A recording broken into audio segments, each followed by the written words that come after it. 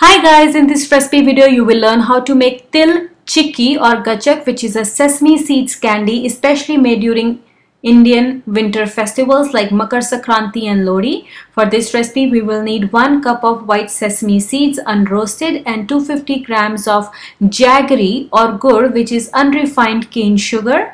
We will also need 2 to 3 tablespoons of shredded coconut unsweetened. This is dry but you can also use fresh.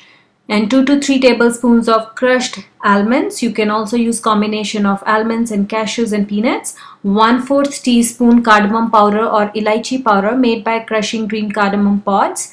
So begin by roasting your sesame seeds. So we are going to dry roast them. Within 3-4 minutes they will start changing color, start popping up, start emitting aroma. So turn down the heat and let them cool down. Make sure you keep stirring them so that they don't burn. And as soon as there is a change in color, we'll turn the heat off. Set them aside, and in the same wok go ahead and add your jaggery, and in order to melt it we are going to add 1/2 cup of water. This helps in dissolving the gur. Keep stirring it so that it doesn't stick to the bottom of the pan and can quickly dissolve. And once it's all melted in water, we are going to bring our mixture to a boil. So you can see it's all melted. We're just pressing it with our spatula, with our ladle, and it's all dissolved. We are going to bring our mixture to a boil. Our syrup has come to a boil.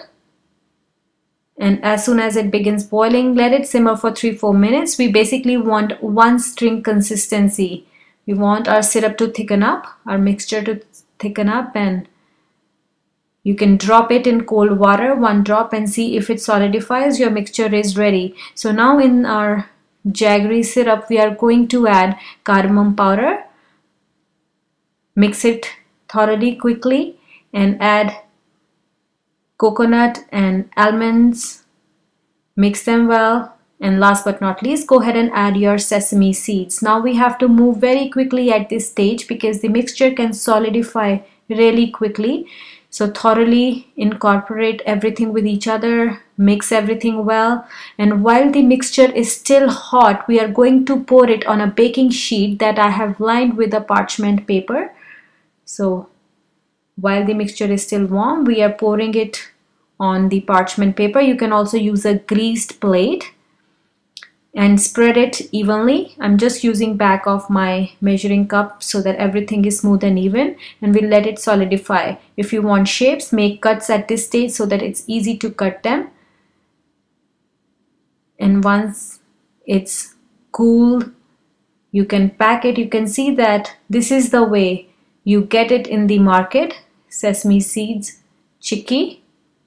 You can pack it, give it to your friends as a gift, or simply make cuts and make small pieces. Cut out small bite-sized pieces of chikki and store it in the airtight container, and it will be good for up to 3 months. You can enjoy it with a cup of tea after dinner as a snack. It's healthy, nutritious for the kids. So give this recipe a try. Let us know how it turns out for you. And if you like the recipe, share it with friends and family. Thank you for watching.